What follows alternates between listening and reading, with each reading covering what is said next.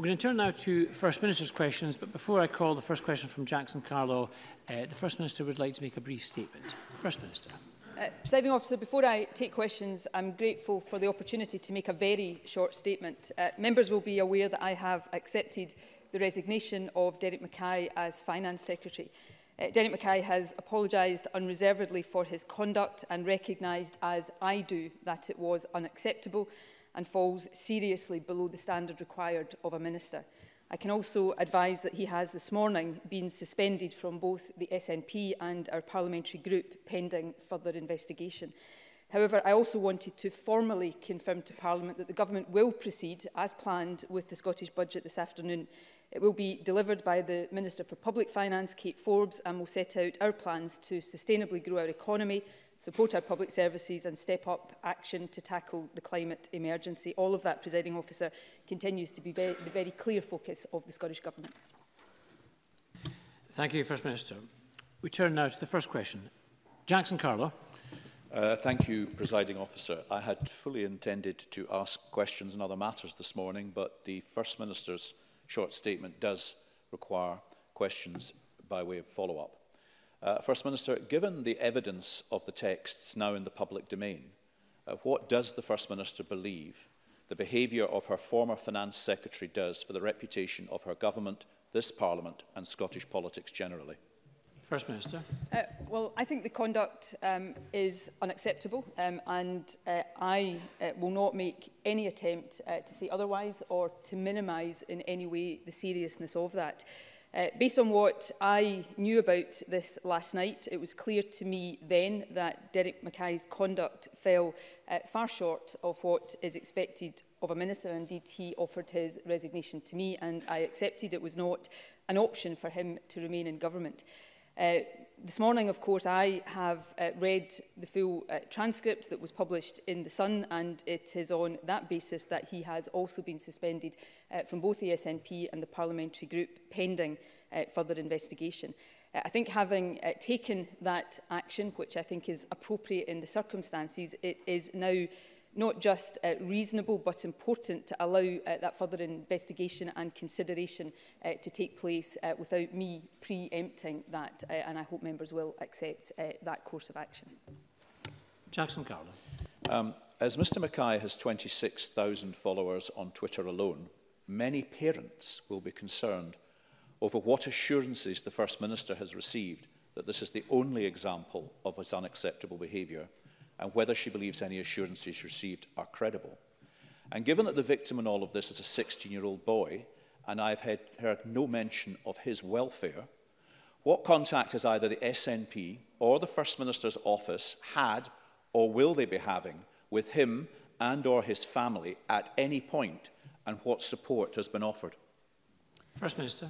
Well, can I say very clearly, I am not aware of any further allegations or any conduct of a similar nature, but I should stress I was not aware of this until last evening. And I very much hope that Jackson Carlaw will accept that. I very much want to make clear, and I hope members would accept this of my view without me saying it, but I think it is important that I do say it, that I do not condone in any way, shape or form conduct of this nature, and I think all politicians have to reflect on the need for us to say that when it is our opponents that are accused of such behaviour, and also when it is people on our own side, in our own parties, and I think all of us have to be consistent in that, and I will always strive to be. Of course, there is the issue raised by these particular allegations and what is published in the newspaper this morning of the welfare of a 16-year-old boy. I am not aware of the identity or the contact details of the family. If the family or the individual concerned wanted to speak to me, I would of course be happy to do that, and that is my position. But I really hope that members across this chamber, all parties, have faced difficult allegations about members of their own parties in recent times, and all of us have to, I think, be prepared to apply high standards when these allegations are about colleagues of our own, and make sure that the conduct and the action, rather, that we are demanding of our opponents is action that we apply ourselves. And that's what I will strive to do here. But whatever questions are posed to me today, there will be no sense in which I seek to minimise the serious nature of what we are discussing. Jackson Carlo. That to be confirmation that neither the Scottish Government nor the SNP has had any independent contact with this young man or his family at all. Inasmuch as the identity is not known, so that would therefore not be possible. The First Minister has previously said in Chamber that the internet can often be an unsafe place for young people. All MSPs can play our part in our communities in raising awareness and helping to educate parents about the steps that they can take to keep their children safe online. The Parliament has taken issues of exploitation incredibly seriously.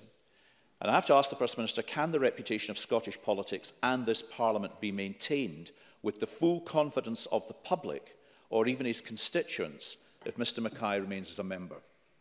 First Minister. Well, clearly there are issues that Derek Mackay will require to reflect on. I am responsible for the actions I take, clearly, firstly as First Minister in terms of the Ministerial Code. Based on what I knew last night, as I've already said, it was clear to me that Derek Mackay remaining in government was simply not an option. And in any event, I should be very clear, he offered his resignation because he clearly recognised that as well. Having seen the fuller detail this morning of what appeared in the newspaper, further action has been taken in terms of his membership of the SNP and the parliamentary group. There is a point, no matter how upset and shocked all of us are when faced with situations like this, there is also the need for due process, and therefore he has been suspended pending further investigation. And I do believe it is right and proper to allow that to happen before I in any way preempt what the outcome of that will be. But clearly there are very serious matters for me as First Minister to have had to deal with and contend with and respond to over the last number of hours, and there will be matters that Derek Mackay himself, I'm sure, is reflecting on and will continue to have to reflect on. Jackson Carlo.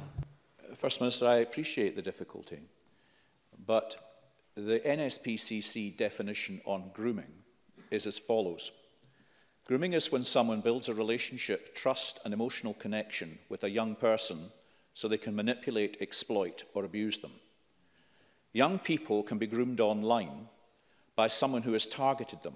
This could be a dominant and persistent figure through the use of social media networks, text messages and apps like WhatsApp, and whether online in person, groomers can use tactics like taking them on trips or outings or holidays. The young people may not understand they've been groomed.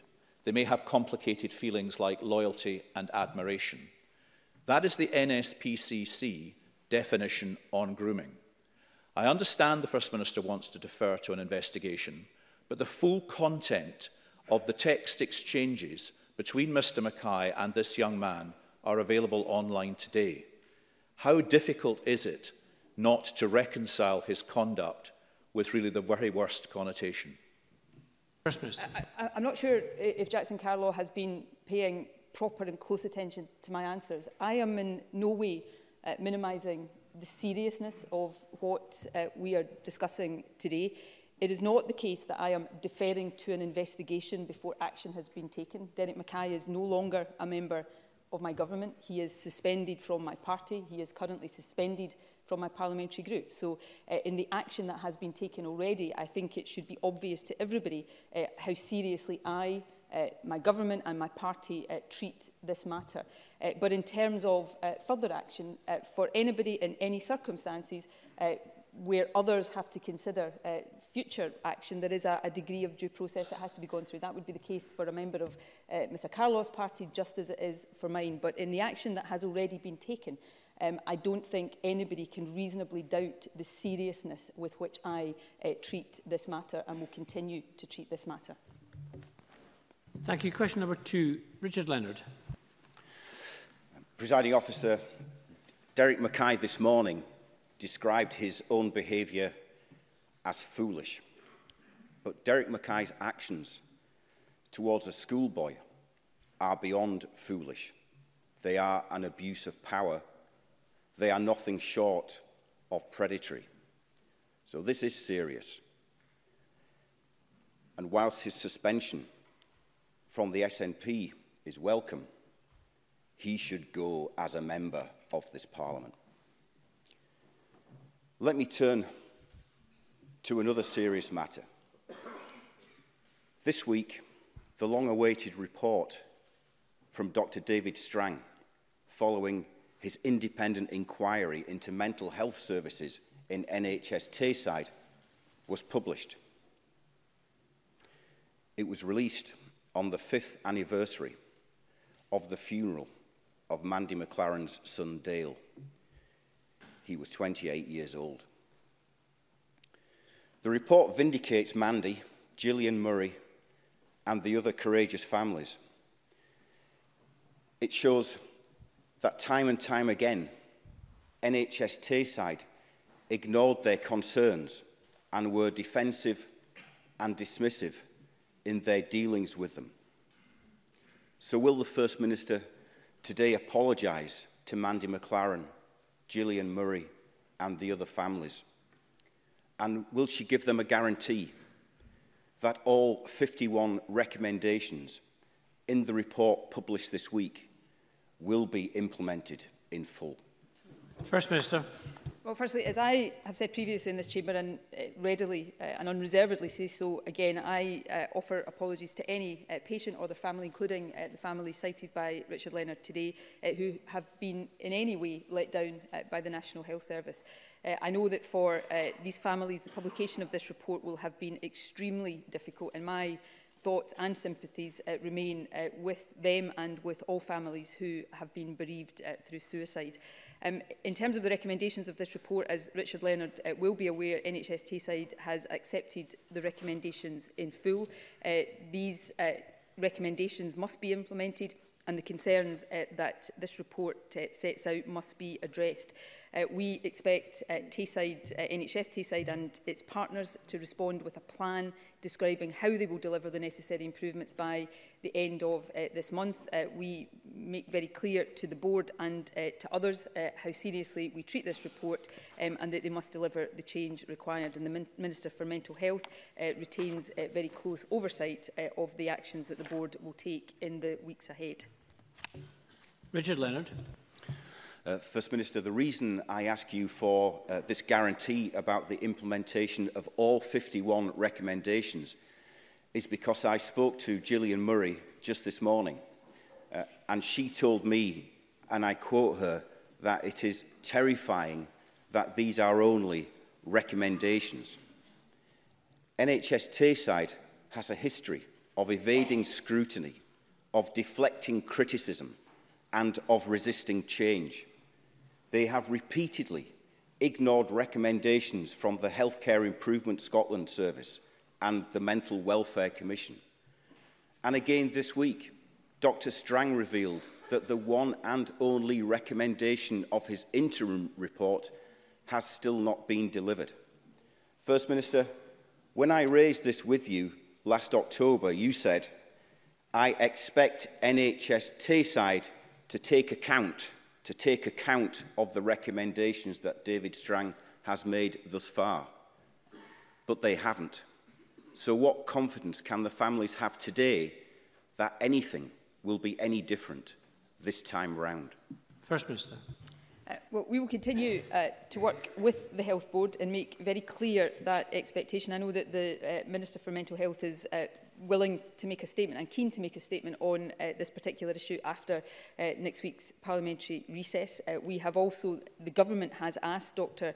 David Strang to do an update of his report after a period of time to make sure that those recommendations are being implemented, and we expect that happens. We will expect the full detailed plan from NHS Tayside and its partners by the end of this month, setting out exactly how that will happen, and that then, of course, allows those actions to be held fully to account. So I absolutely understand the understandable desire of the families to know how these matters have been taken forward, and the Minister for Mental Health will keep Parliament updated as these actions proceed. Richard Leonard. Presiding Officer, we must listen to the families. David Strang's report is entitled Trust and Respect. The families have told us that they have no respect for or trust in the Health Board to deliver on the recommendations made in this report. They are angry that nothing will change. We know that these families have shown immense courage. First Minister, now is the time for you to repay that courage. So will you commit today to give real teeth to Healthcare Improvement Scotland, to the Mental Welfare Commission and to fatal accident inquiries, so that their recommendations are enforceable?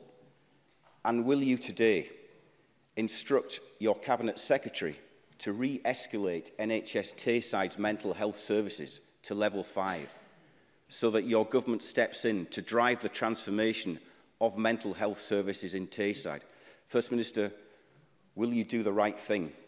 Will you put patients first, so that no other families have to suffer in the way that these families have suffered? First Minister. Well, the Government will continue to take the action that is already underway and I think is appropriate, and we will consider all suggestions. The bodies that Richard Leonard cites, in my view, do have, to use his term, teeth, but we will always be open to suggestions for how the powers they have can be strengthened. The Health Secretary has already met with some of the families and continues to be very willing to engage with them and to keep them updated as this work continues. We will continue to monitor the progress of NHS Tayside through the continuation of the Tayside Oversight Group, which is an important part of the picture here. And as I said, the Mental Health Minister will keep Parliament updated, and we have asked, proactively asked Dr David Strang to review this after a year and to provide an update on the progress that has been made. So this is a matter that the Government will continue to be very closely involved in, with direct oversight from the Minister for Mental Health, who, as I said, is very keen to make a statement to Parliament after the recess, when members across the Chamber will have the opportunity to consider these issues in even more detail. Thank you very much. I have a number of supplementary questions. The first from Miles Briggs, followed by Neil Findlay. Miles Briggs. Thank you, Presiding Officer. 2 weeks ago, my constituent Darren Conker was awarded £500,000 in damages following negligent diagnosis and treatment of an injury he sustained.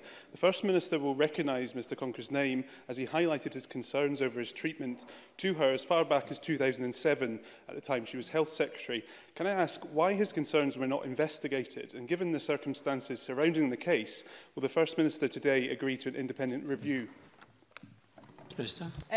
I'm sure the constituent raised the issue with me as Health Secretary. I'm certainly happy to look into exactly what happened after that. I'm sure Miles Briggs will appreciate. I don't have the detail of that before me right now, but I'm very happy to review that case, what action the Scottish Government took, and come back to him with the detail of that, and be very happy to enter into further discussion about what lessons can be learned from your constituents' experience.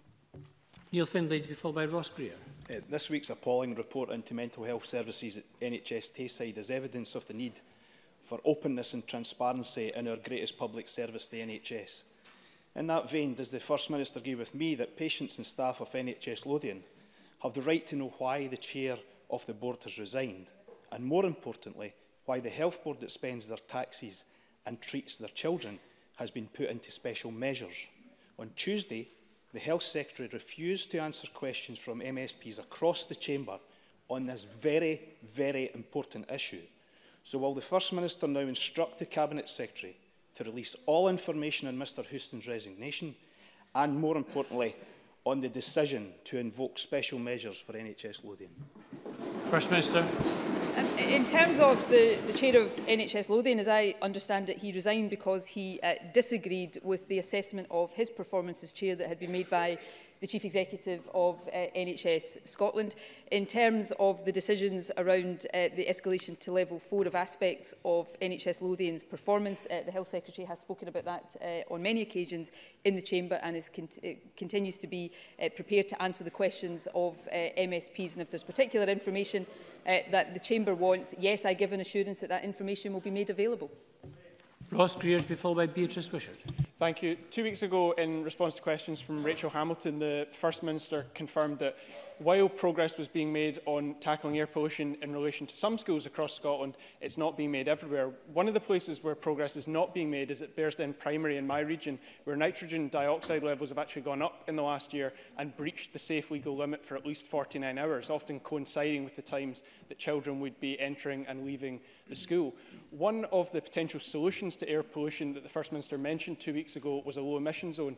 Would she therefore agree with me that Eastern Bartonshire Council should consider implementing a low emission zone at Bearsden Cross as soon as possible? Minister. I certainly think it is open to the Council to consider that, and the Government would be very happy to have discussions with it in terms of how the Government can be supportive of that. As Ross Greer is aware, we have set out our plans when we're working with councils in our key cities to introduce low emission zones already, but there is no doubt that is the start of a process, not the end of a process. So the Government and the Environment Secretary would be very happy to discuss with that council or any council about plans they wish to take forward. Beatrice Wishart, followed by Tom Mason. Thank you, Presiding Officer. It's been 7 years since 4 people died in a helicopter crash approaching Sunbury Airport. 7 years without a fatal accident inquiry. The families need to know what happened to their loved ones.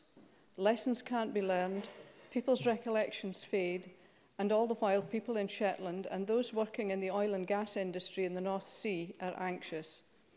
At a preliminary hearing, Sheriff Principal Derek Pyle condemned the Crown Office for the delay and said that the wait for families should be, quote, deplored. Will the First Minister apologise? And isn't this further evidence that the Crown Office is completely incapable of handling fatal accident inquiries and that they should be removed from its responsibilities? First Minister.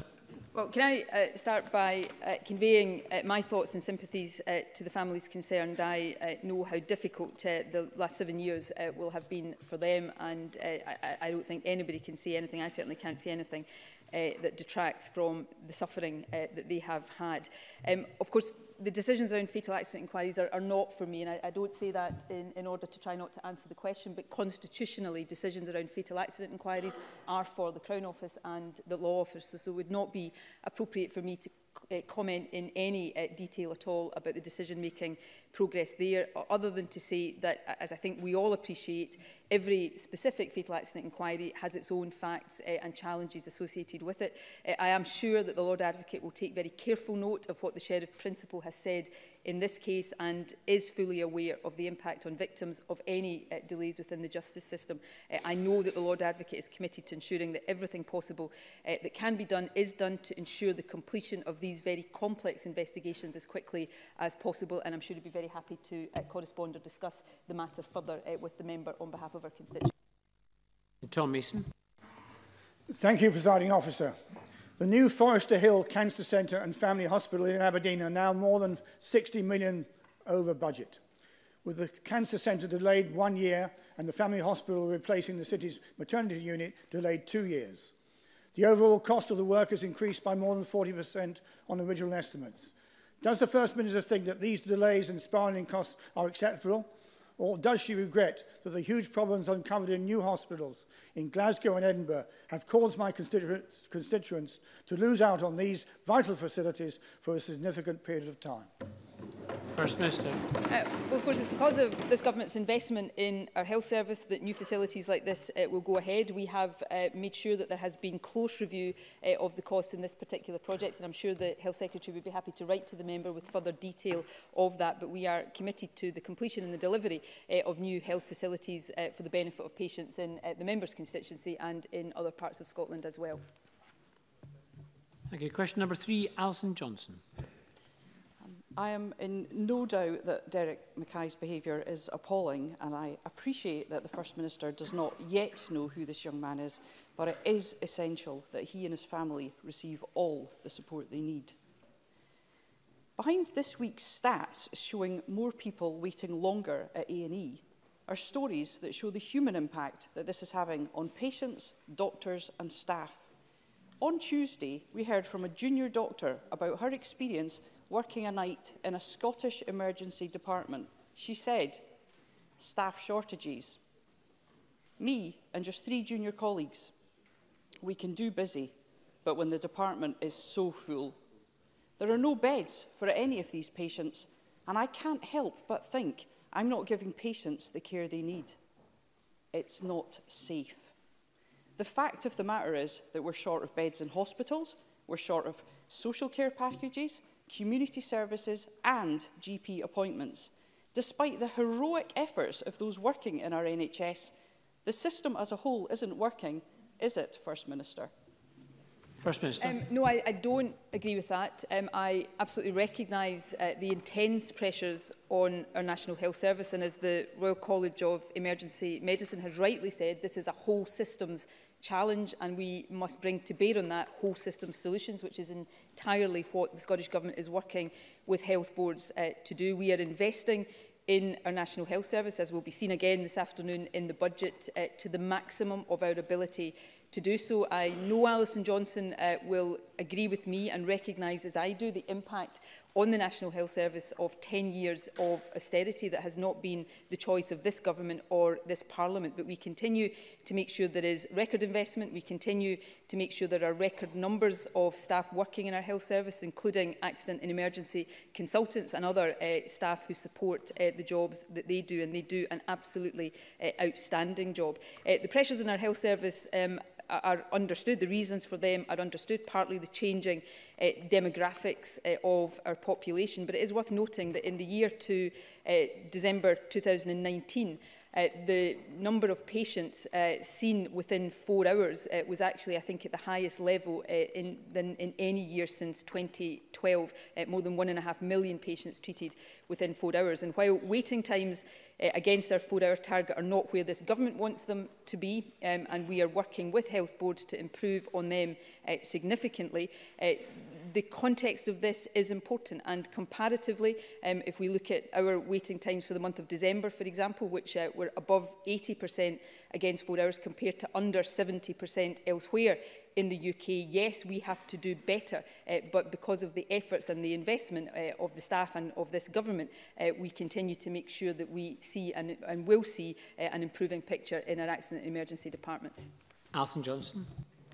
NHS staff do indeed do an incredible job, but my concern is the impact the strain is having on them. In 2011, former Health Secretary Nicola Sturgeon published her 2020 vision that pledged to deliver healthcare at home and in communities. Well, 2020 has arrived, and instead, A&E departments are busier than ever because people can't get GP appointments. The community health facilities we need simply aren't sufficient. Delayed discharge is as bad as it's ever been, as people wait for the social care packages they need to enable them to leave hospital.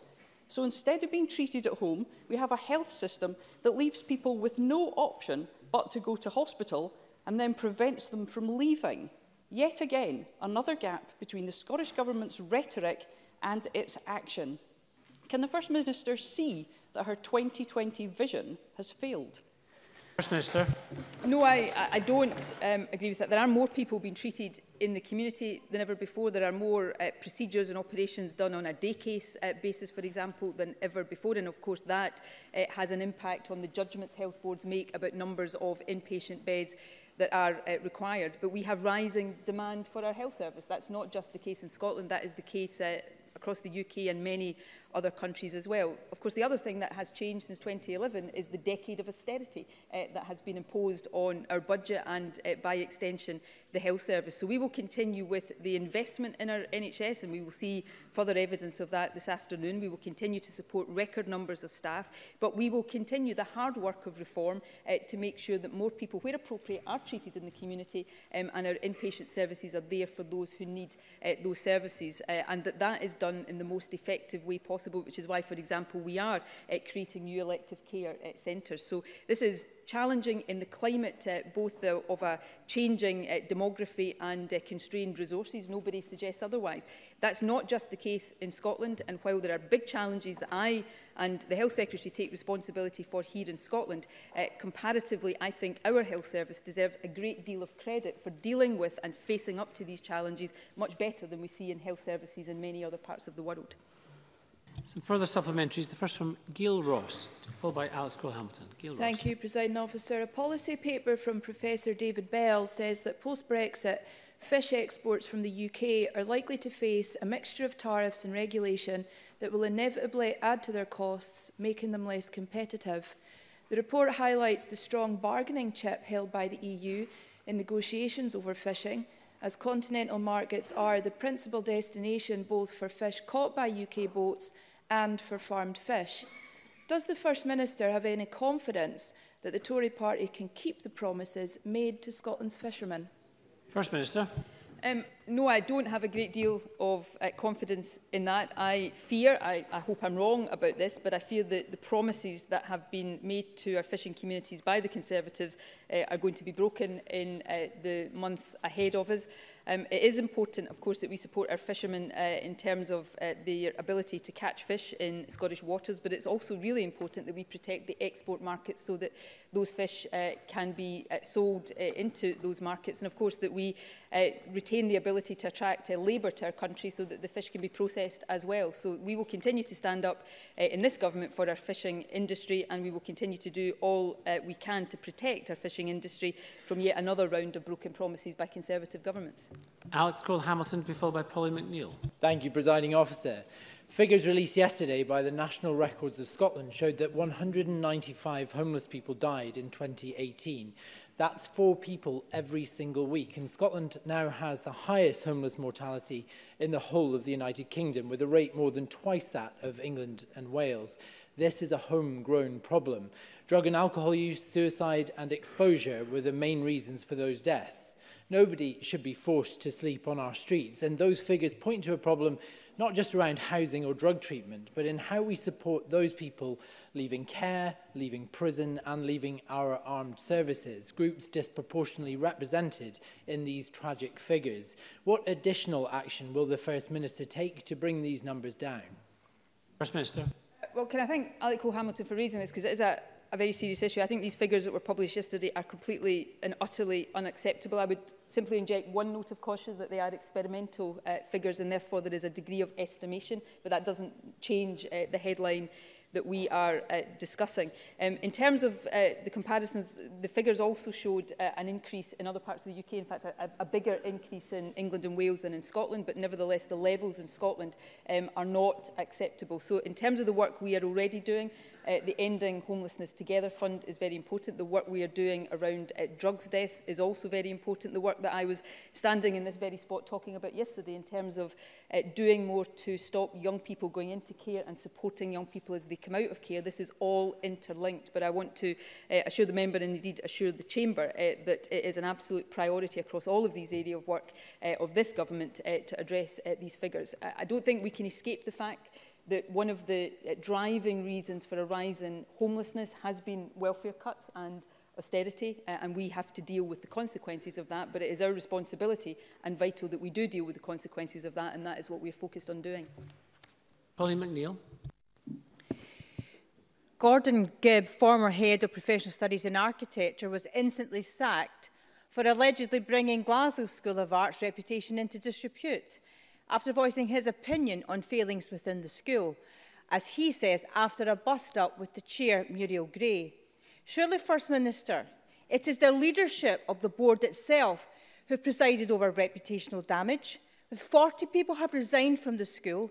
Tom Innes was sacked without explanation, a further 7 people sacked, 30 people made redundant.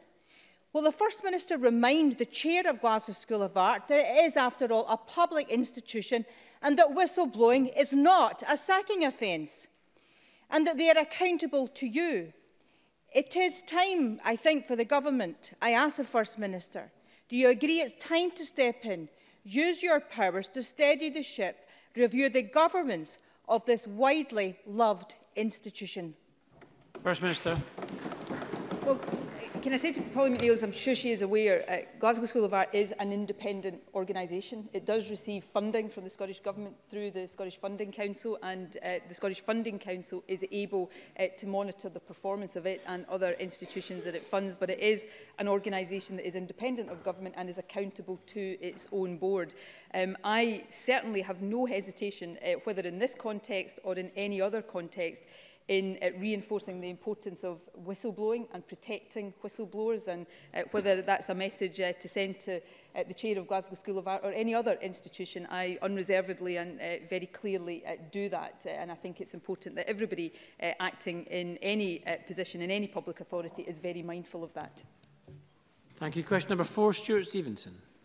The First Minister, in the light of the Prime Minister's statement that the UK will refuse to maintain close alignment with EU rules, whether the Scottish Government will remain aligned with EU environmental standards. First Minister. Yes, we will do that. We have already made clear our intention to maintain or exceed environmental standards after EU exit. As announced in the programme for government, we will introduce a continuity bill that will include provisions to allow Scottish legislation to keep pace with EU law, and will bring forward plans for effective and proportionate environmental governance. We don't accept the concept of weakening or reducing levels of environmental protection as a means to encourage trade or investment. Like his predecessor, the Prime Minister has set out a negotiating position without any consultation with the devolved governments that offers no guarantees on environmental standards and would take us out of the European single market and severely hit our economy, jobs and living standards. Stuart Stevenson.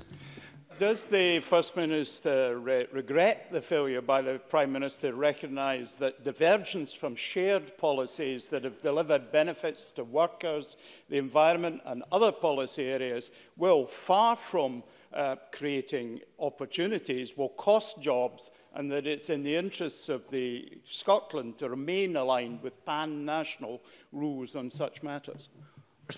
Yes, I very strongly agree with Stuart Stevenson on this issue. I think whenever we hear UK Government ministers talk about the ability to diverge, we have to ask ourselves what the purpose of that divergence would be. And the purpose would be to allow a race to the bottom, whether that is on environmental protection, consumer protections or workers' rights. And I think that is absolutely the wrong direction of travel. EU membership, in my view, while the EU is not perfect, EU membership has been good for Scotland. It has helped to ensure that we have high environmental standards, significant consumer protection and protection for workers, and these apply consistently to all member states. A level playing field in law based on existing EU standards will provide certainty and continuity for our economy and businesses, and it will help our progress to a net zero economy. So I'm determined that Scotland will remain aligned with our European partners on devolved matters. We will not accept any regression of protections, and I still hope we will see that same approach taken across the UK. Maurice Golden. The SNP are set to miss a range of environmental targets this year, from biodiversity and active travel to recycling and low-carbon vehicles. Why? The SNP, the Scottish Government is a world leader on a range of environmental issues, and we continue to make progress. Where we have to accelerate that progress, we are open and frank about the need to do that. But we are standing here talking about my desire as First Minister and leader of the SNP to remain within a context that obliges us to meet these high EU standards, and I'm being questioned on that by a member of a party that wants to diverge from these standards and actually lower these protections. So I think I prefer my approach to keep moving things up the way and in the right direction, and to resist the race to the bottom on the environment, workers' rights and everything else that the Tories want to see. Claudia Beamish. Thank you, Presiding Officer. Can I ask the First Minister, when will interim measures be put in place to replicate the oversight and enforcement roles of the European Commission and the Court of Justice on environmental issues such as air pollution, to properly protect Scotland's future of our people and of nature? First Minister. We will announce those proposals very soon. The Cabinet discussed this issue in detail and looked at our final proposals on this this week at our regular Cabinet meeting, and we will outline the direction we intend to take as soon as possible, and I'm sure the Environment Secretary will confirm the precise date of that shortly. Number 5, Brian Whittle. Thank you, Presiding Officer. To ask the First Minister what action the Scottish Government is taking to support young people dealing with mental health issues. First Minister. We're determined to ensure that any young person requiring support for their mental health has their needs met. We're taking forward a programme of work to transform the children and young people's mental health system with a focus on prevention and early intervention. We've invested £250 million over 5 years to support positive mental health for children and young people, in addition to £58 million over the last 4 years specifically to improve access to CAMHS. This week, we launched a new national CAMHS service specification, which was developed in partnership with young people and their families, which outlines the level of provision they can and should expect to receive when they're referred for help within the NHS, and we will work closely with NHS boards on implementation of the specification. Brian Whittle. Can I thank the First Minister for that answer? But currently 1 in 5 young people are rejected from CAMHS, and around 20% have to seek multiple referrals in their attempt to get help. The audit of rejected referrals recommended that a multi-agency assessment system should be developed, which would essentially end multiple referrals. This week, the Government published its new CAMHS specification framework, which does not mention a multi-agency assessment system, gives no clarity to the referral criteria for CAMHS, and offers no guarantee of a face-to-face assessment. So, First Minister, given these significant omissions, what assurances can you give to young people that they will get the help they need at the first time of asking? First Minister. Well, as I said in my original answer, we have this week launched the new service specification. As I said, that has actually been developed in partnership with young people and their families. The Mental Health Minister, I'm sure, would be happy to have further discussion about particular details of that if the member wants to pursue that. More generally, one of the issues I readily recognise is the issue of rejected referrals and long waiting times for access to specialist CAMHS services. That is exactly why we're not just investing, we are seeking to transform the nature of these services so that there is more support available for young people in the community. And of course, we're investing in more counsellors in schools and the creation of the new National Wellbeing Service, so that we have a situation where those young people who need specialist services get quicker access to the specialist services, but those who don't need that are treated in the community, because some young people right now will be referred to CAMHS because there is no adequate community provision, and that is what we are working and investing in to rebalance. Mary Fee. Thank you, Presiding Officer. Studies from across the UK have shown that a significant proportion of individuals being treated with antidepressants actually have undiagnosed bipolar disorder. And given the Government's failure to tackle long waits for CAMHS services, what will the Government do to ensure young people receive appropriate mental health diagnosis and the specialist support that they need? First Minister. Well, of course, as I know Mary Fee will recognise, prescribing decisions are not for me to comment on as a politician. It is important that clinicians take decisions around the appropriate prescriptions for any patient. But it is exactly what I've been talking about in response to Brian Whittle that is effectively the response I would give here. We do recognise the need to have a broader range of services available for people with mental health challenges and for more of them to be available in the community. And I think that's particularly important for young people, which is why the investments that I've already spoken about, rebalancing how we provide mental health treatment services, is so important, and I hope helps, although, as I say, individual prescribing decisions will always be for clinicians. I hope helps in the longer term to address the issue that Mary Fee has raised. Question number 6, Colin Smith. Thank you, Presiding Officer. To ask the First Minister what the Scottish Government's response is to reports that Police Scotland is centralising specialist surveillance officer posts away from Dumfries and Galloway. Minister. Keeping Scotland's communities safe from those involved in criminal activity remains obviously Police Scotland's top priority. Decisions on how to allocate police resources are of course for the Chief Constable to take. Police Scotland has stated that this decision would not mean any reduction in the service from local policing, as officers continue to do their job to keep communities safe. While a final decision on the location has yet to be taken, specialist police surveillance resources fully capable of preventing and detecting a range of crimes will still operate fully and continue to support the fight against individuals and groups that threaten our communities. Colin Smith.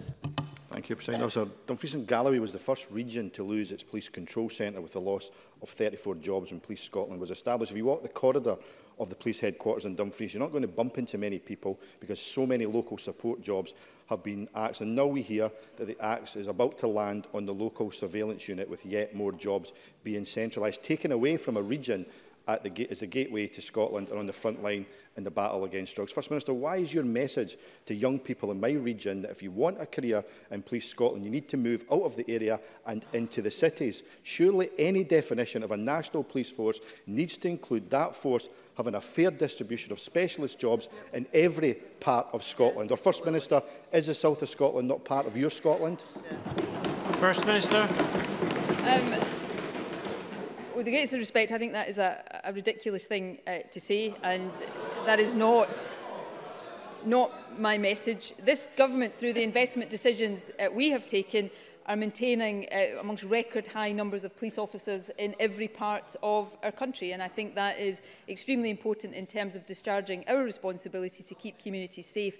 But it is also the case that it is for, and it must be for, the Chief Constable to make operational decisions about the deployment of resources in different parts of the country, and that includes specialist resources. If I was to seek to dictate to the Chief Constable how he deployed the resources at his disposal, I'm pretty sure that some of the members criticising me at the moment would be up on their feet in this chamber saying how outrageous it was that I was doing that.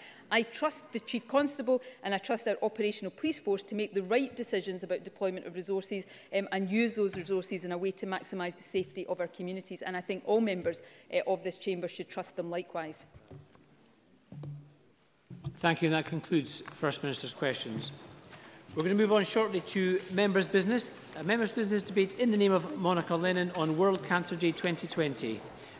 But before that, we're just going to shortly suspend Parliament to allow members, ministers and the members of the public to change seats. A short suspension.